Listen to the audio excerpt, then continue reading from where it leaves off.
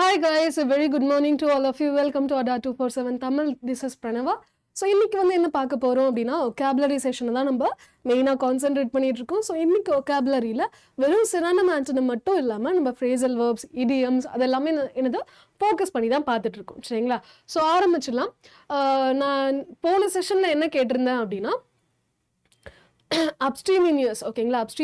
abstemious ஓட synonym என்ன அப்படினு சொல்லி கேட்டிருந்தேன். அப்ப என்ன அர்த்தம்னா not doing things that give pleasure, especially not eating food or drink alcohol. சரிங்களா? not eating or drinking too much. okay, not eating or drinking. ஓகேங்களா? so அதாவது நிறைய பண்ணாம இருக்குது. ஓகேங்களா? drink இருக்கட்டும், குடிக்கிறது இருக்கட்டும், சாப்பிடுறது இருக்கட்டும், குடிக்கிறது இருக்கட்டும், நிறைய பண்ணாம இருக்கிறதா என்ன சொல்றாங்க?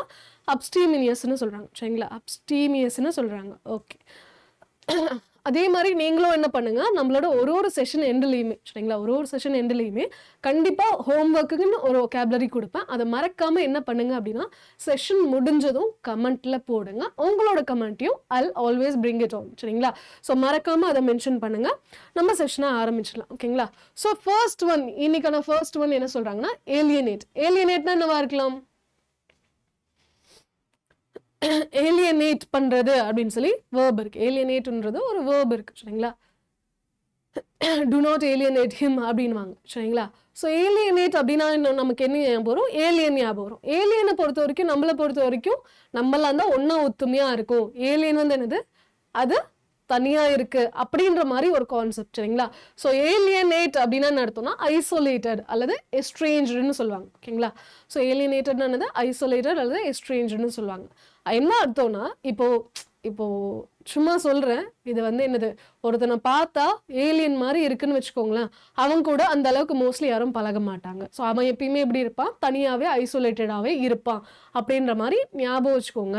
இதை வந்து ஆக்சுவல் ப்ராக்டிஸ்ல யூஸ் பண்ணாதீங்க. ஓகேங்களா? அப்படி இருந்தாலுமே தே ஆர் ஹியூமன்ஸ் தான், அவங்க கூட பாசமா இருங்க. ஓகேங்களா?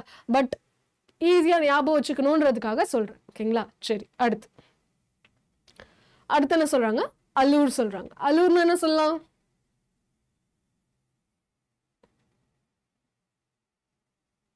சொல்றாங்க இந்த பொண்ணு டான்ஸ் ஆடுறத பார்த்தோம்னா அள்ளு விட்டுருச்சுப்பா அப்படின்றாங்க. அப்படின்னு என்ன அர்த்தம்? அந்த மாதிரி மீனிங். ஓகேங்களா? சோ பயந்துருச்சு, அள்ளு விட்டுருச்சுன்னா பயப்படுறதுக்கோ அள்ளு விட்டுருச்சுன்னு சொல்லுவோம். ஆனா பயப்படுறதுன்னு மட்டும் இல்லை. சரிங்களா? என்ன சொல்லுவாங்கன்னா அட்ராக்ட் ஆகிறது, லூர் பண்றது. ஓகேங்களா? அப்படியே அந்த பொண்ணு டான்ஸ் ஆடுறத பார்த்து அப்படியே என்னது மயங்கியாச்சுப்பா. ஓகேங்களா? ஃபுல்லா என்னது மயங்கியாச்சு. ஸோ மயக்கி கவர்றதுன்னா என்ன சொல்லுவாங்க? அலூர்னு சொல்லுவாங்க. சரிங்களா? ஓகே. அடுத்து பாத்தீங்க அப்படின்னா cost an arm and a leg. சரிங்களா? என்ன சொல்லுவாங்க? Cost an arm and a legன்னுவாங்க. முன்னாடிலாம் ஐபோன் வாங்கணும்னா என்ன சொல்லுவாங்க? கிட்னியை வித்தாதான் ஐபோன் வாங்க முடியும். கிட்னியை வித்தாதான் என்ன பண்ண முடியும்? ஐபோன் வாங்க முடியும். ஏன்னா ஆக்சுவலி அப்படி ஒரு கேஸ் நடந்துச்சுன்னு நினைக்கிறேன். கிட்னியை வித்து ஒருத்தர் ஐபோன் வாங்கியிருந்தான். கரெக்டா? ஓகே. அதை தானே சொல்றாங்க cost and arm and leg. நம்ம கிட்னின்னு சொல்றாங்க என்னது? ஒரு கையையும் காலையும் கலட்டி கொடுத்தாதான் அது கொடுப்பான் போல அப்படின்ற மாதிரி அர்த்தம். சரிங்களா? அப்படின்னு என்ன அர்த்தம்? வெரி எக்ஸ்பென்சிவ்னு அர்த்தம். ரொம்பவே என்னது காஸ்ட்லியா, ரொம்பவே எக்ஸ்பென்சிவா இருக்கிறதுன்னு அர்த்தம். சரிங்களா? அடுத்து பாத்தீங்கன்னா என்ன சொல்றாங்க? முன்னாடி சின்ன வயசுல எல்லாம் நம்ம என்ன பண்ணிருந்தோம்? Piece of cake. ஓகேங்களா? முன்னாடி சின்ன வயசுல எல்லாம் என்ன பண்ணிருந்தோம்? ஒரு அழகா ஒரு பீஸை கட் பண்ணி அதை மட்டும் எடுத்து சாப்பிட்டு இருந்தோம். இப்ப என்னாச்சு? நமக்கு 7 கழுவ வயசாயிடுச்சா, கேக் வர நமக்கு ரொம்ப பிடிச்சதா, என்ன பண்ணும்? ஒரு பீஸ் ஆஃப் கேக்கை மட்டும் விட்டு சாப்பிடும். கரெக்டா? ஓகே. சரி, அது சும்மா ஜோவியலா சொல்றதுக்கு. பட் பீஸ் ஆஃப் கேக் அப்படின்னா என்ன அர்த்தம்? ஒரு கேக்ல ஒரு பீஸை கட் பண்றது அப்படின்றது என்னது பெரிய விஷயமா? அசால்ட்டான விஷயம். ஓகேங்களா? அதெல்லாம் என்னது ஈஸி பீஸி அப்படி சொல்லுவாங்கல்ல, அதெல்லாம் ஒரு விஷயமே கிடையாது அப்படின்னு சொல்லுவோம்ல, அதை தானே சொல்லுவாங்க பீஸ் ஆஃப் கேக்னு சொல்லுவாங்க. ஸோ ஈஸிலி என்னது அச்சீவ் பண்ண முடியும் அப்படின்னு சொல்றது. ஓகேங்களா? ஓகே. அடுத்து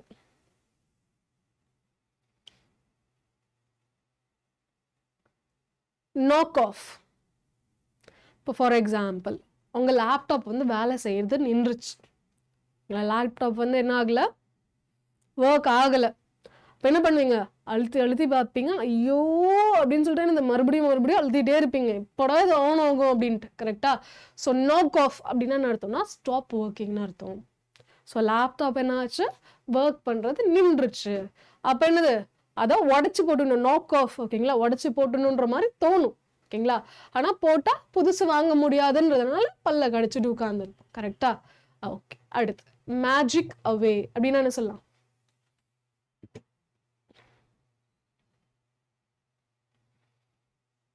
இப்படி ஒரு சாரி மொபைல் ஆப் இருக்குன்னு நினைக்கிறேன், இப்படி கை வச்சோடனே மறைஞ்சு போயிடுறது. ஓகேங்களா? ஸோ மேஜிக் அவே அப்படின்னு என்ன அர்த்தம்னா டிஸ்அப்பியர் ஆகிறது, வேனிஷ் ஆகுறது, காணாமல் போயிடுறது. ஓகேங்களா? அதை தான் என்ன சொல்லுவாங்க, மேஜிக் அவேன்னு சொல்லுவாங்க. அவேனா தூரம்னு அர்த்தம், மேஜிக்னா இந்த மந்திரம்னு அர்த்தம். ஸோ மந்திரம் போட்டு என்ன பண்ணிட்டாங்க, தூரமாக வேற எங்கேயோ போயிட்டாங்க, டிஸ்அப்பியர் ஆயிட்டாங்க, வேனிஷ் ஆயிட்டாங்க அப்படின்றத என்ன சொல்லலாம், நம்ம மேஜிக் அவேன்னு சொல்லலாம். ஓகேங்களா? அடுத்து ஆப்ட் ஃபார் அப்படின்னா என்னப்பா சொல்லலாம்? ஸோ இப்போ 3 பேர் கடைக்கு போகிறோன்னு வைங்களேன், 3 ஃப்ரெண்ட்ஸு 3 பேரும் கடைக்கு போகிறோம். கடைக்கு போனால் நிறைய விஷயங்கள் இருக்குமா, ஏகப்பட்ட விஷயங்கள் இருக்கும். ஐஸ்கிரீம் இருக்கும், பர்கர் இருக்கும், சாண்ட்விச் இருக்கும், எல்லாமே இருக்கும். ஸோ 3 பேரும் என்ன பண்ணுவோம், 3 பேரும் ஒரே விஷயம் வாங்குறதுக்கு பதிலாக ஆளுக்கு ஒரு பொருள் வாங்கிக்கலாம் அப்படின்னு சொல்லிட்டு என்னது, ஒரு விஷயத்த நம்ம சூஸ் பண்ணுவோமா. ஸோ அந்த சூஸ் பண்ணுறதா என்ன சொல்லுவாங்க, ஆப்ட் ஃபார்னு சொல்லுவாங்க. சரிங்களா? ஆப்ட் ஃபார் அப்படின்னா என்ன அர்த்தம், சூஸ் பண்ணுறதுன்னு அர்த்தம், தேர்ந்தெடுக்கிறதுன்னு அர்த்தம். சரிங்களா?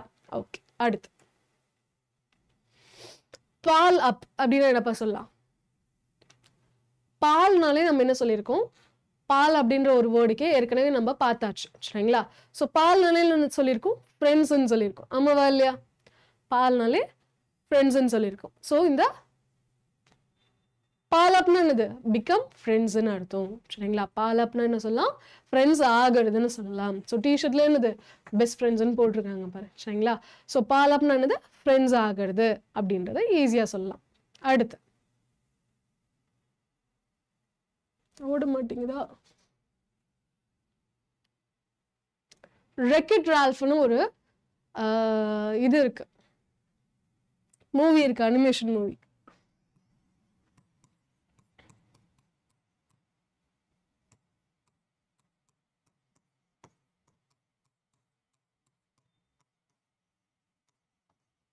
ரெக்கெட் ரால்ஃப்னு ஒரு அனிமேஷன் மூவி இருக்கு. சரிங்களா?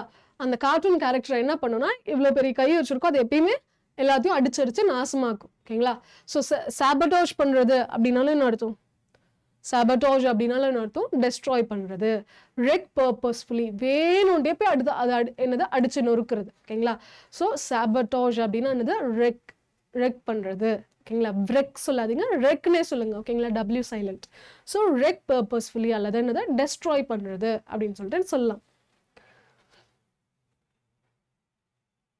அடுத்து டெல்வ்னா என்னப்பா சொல்லலாம்,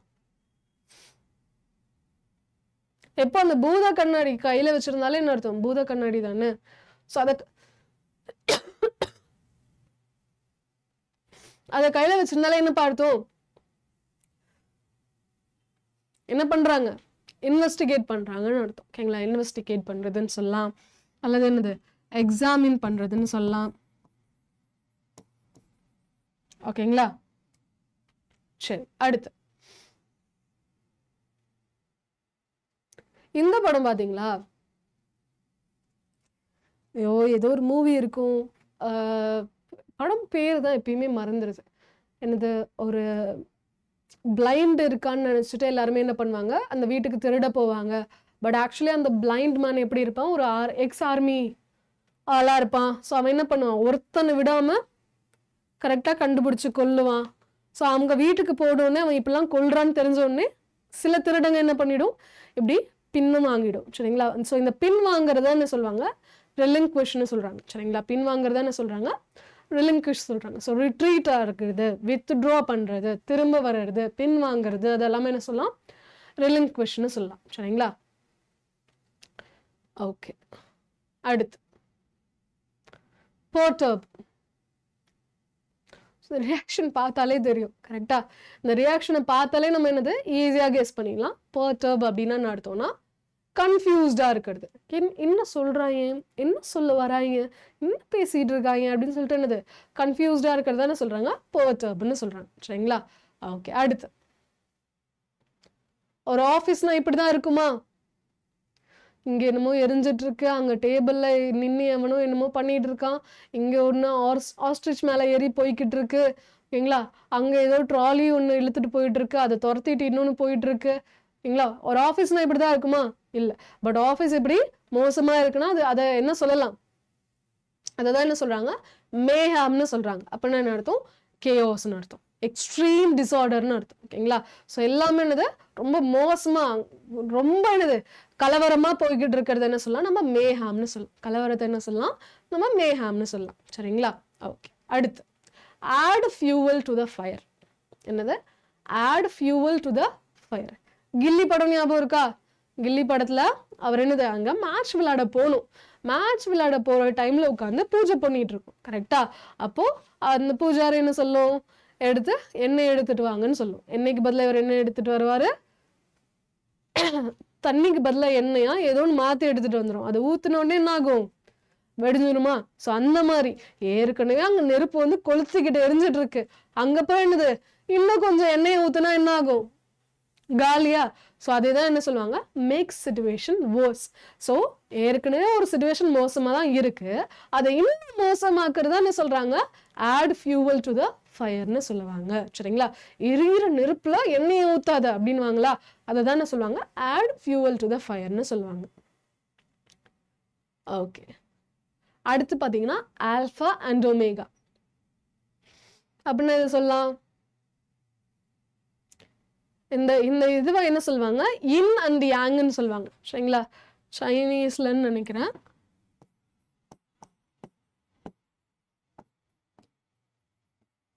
இன் அண்ட் யாங் சொல்லுவாங்க. கரெக்டா?